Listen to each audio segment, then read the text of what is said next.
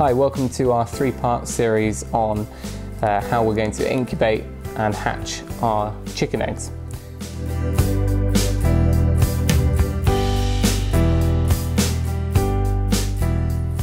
So when you receive your eggs, whether that be in the mail or from a local breeder, or even if they're from your own birds, the most important thing at that point is to make sure they're stored correctly.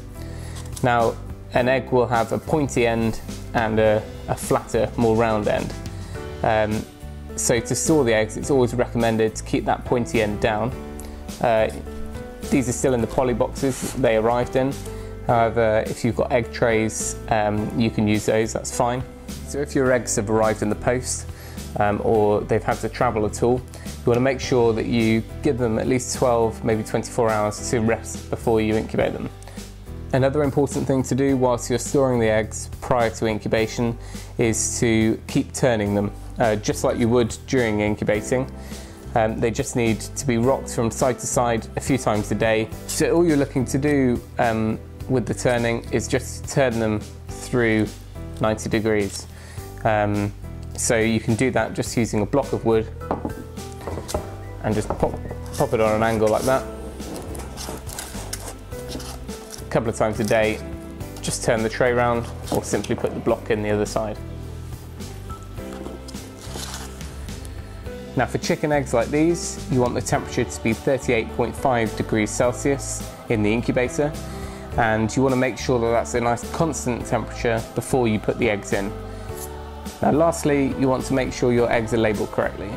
This may be the colour or breed of the bird, or if you're incubating several batches at the same time, it's very important that you can date them as well. And it's always best to use a pencil for this. These bantam eggs are just like any other chicken egg, and we're looking at 21 days of incubation, and that 21 days consists of 18 days being turned and 3 days, the last 2 or 3 days, where the egg is not turned and the chick gets into position and hopefully hatches. So depending on what species of bird you're hatching, you'll need to know the exact day of hatch so you can make sure that you're not turning the eggs too close to the hatch date. Chicken eggs are fairly consistent, and we find that most hatch on the 21st day. However, do expect some chicks to hatch the day before or day after. So the documented incubation times are 21 days for a chicken egg, 28 days for a duck egg, 28 to 31 days for a goose egg, 24 days for pheasant, or most species of, and normally around 16-17 days for quail. So if you go by that list, that gives you a good idea of when to incubate and when to expect the hatch. So this is a very small incubator and is designed to take around 12 fully sized chicken eggs, or hopefully a few more of the bantam eggs. It's got a manual thermometer which you can read through the plastic, and a couple of trays for water which will get the humidity up. So when it comes to incubators, you've got manual incubators where you turn the eggs by hand. You've got semi-automatic incubators where the eggs are in trays, normally separated by small rods, and you simply pull a lever to turn the eggs. And then you've got fully automatic incubators, and they will either rock the egg or turn the egg automatically for you. So this unit here is a well-known small incubator by Brinsea.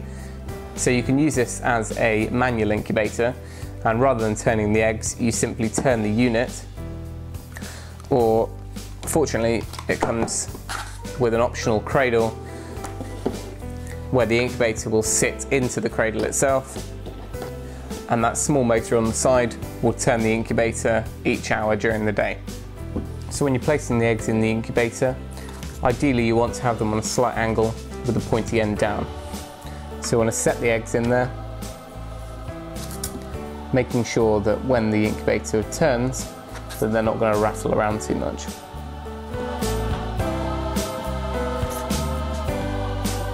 Now we're putting a few more eggs in. I'd like to put in here really. However, these have travelled quite some distance, and I'm not expecting all of them to be fertile, which means after week 1 we'll be able to take out any of the infertile empty eggs, and we'll still have plenty of space in here for hatching.